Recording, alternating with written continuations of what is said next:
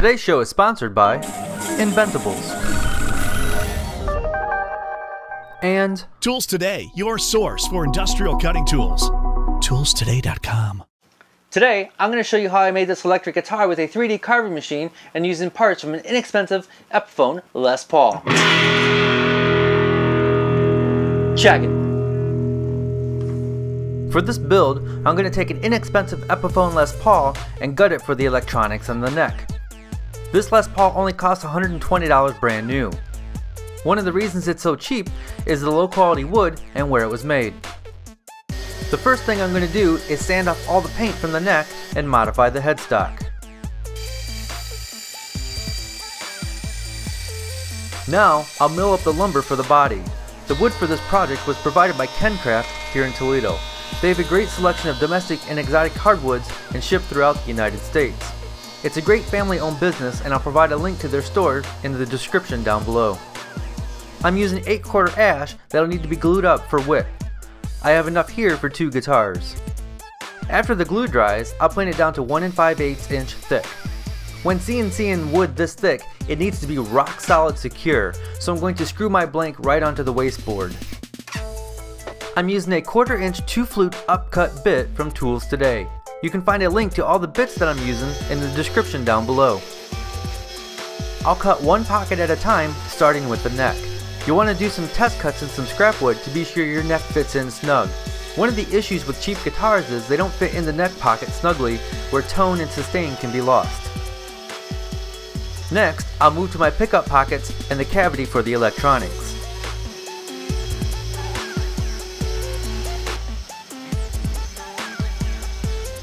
And then finally carve the outer shape. To save time, I'm only carving about 1/4 of the way through, and then I'll finish up on the bandsaw and the router table.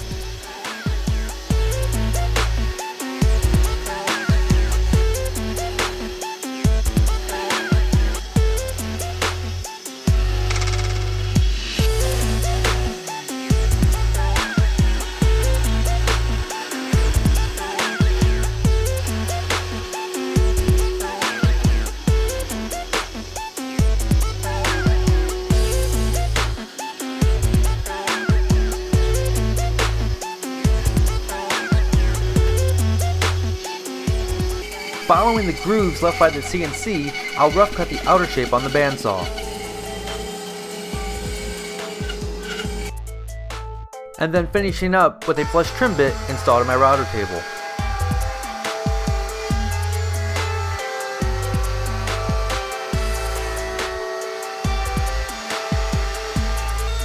Next, I'll round over the top and bottom face with a 1/4 inch round over bit.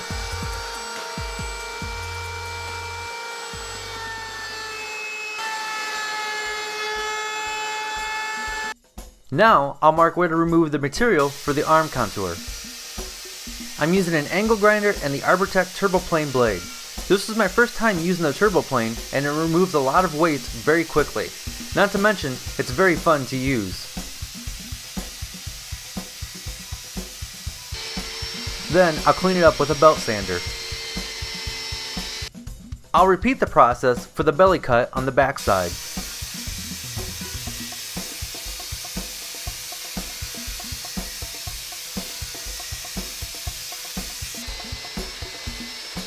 For the neck I'm using, it requires it to be set at a slight angle, so I'll cut out a wedge on the bandsaw, sand it down, and glue it in the neck pocket. This isn't necessary for all guitars.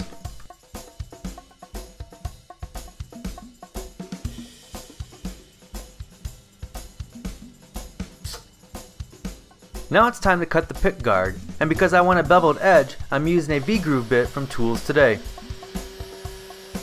I'm using a 3-ply pick guard material that has a black decorative core.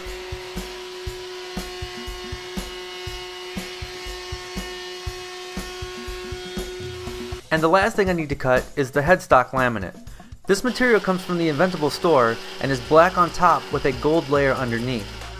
I'll etch my logo into the top to reveal the gold underlayer. With some quick set epoxy, I'll glue and clamp the laminate on the headstock.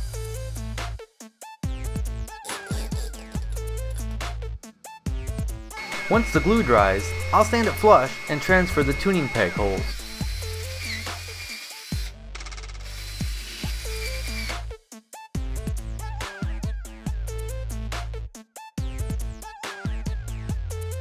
Using some nails, I'll transfer the screw holes on the neck to the body by applying pressure and marking the indentations.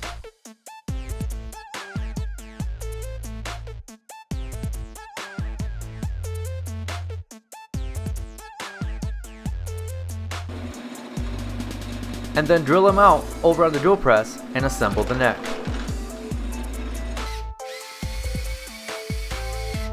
Normally, before attaching the neck, at this point you would paint and finish the guitar, but I'm going to save that for another video.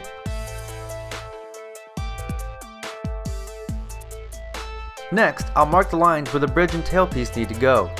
Distance from the nut to the bridge depends on the scale length and frets of your neck. I chose to buy a higher quality bridge than the one that came with the Epiphone. For the tailpiece, I'll keep it center aligned with the neck, drill the holes, and pound in the threaded inserts.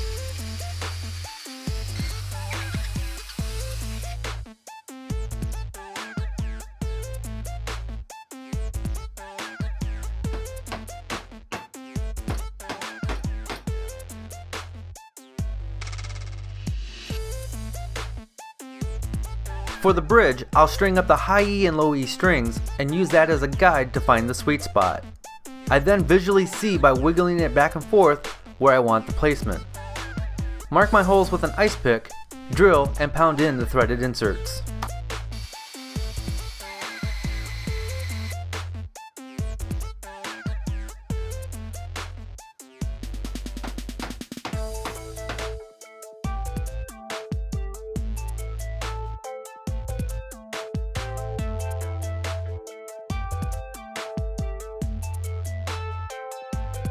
And the final bit of work for the body is to drill a hole for the instrument cable jack. All the electronics will be attached to the underside of my pick guard, so I'll need to drill the holes for the knobs and the pickup switch. The only modification I needed to do for the electronics was extend the length of one wire, and that was easily done with a solder sleeve available from the Inventables store. Just slip the wires into the sleeve and use a heat gun. No soldering iron needed. Last thing to do is attach everything to the pick guard, drill the pilot holes, and screw it down.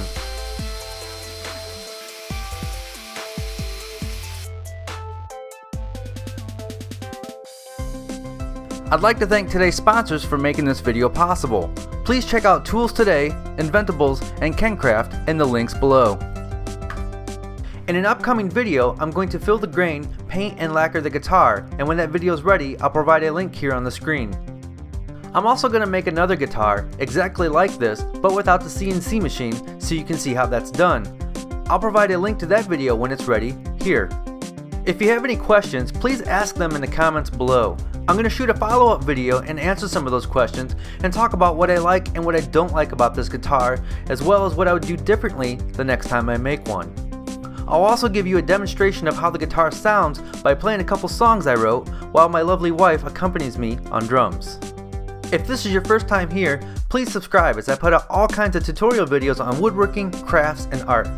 And if you want to help support the show, you can do so by becoming a Patreon member at the link below. $1 a month is all I ask, and that gets you advanced viewings as well as Patreon member only videos. Thanks for watching, stay passionate, and make something.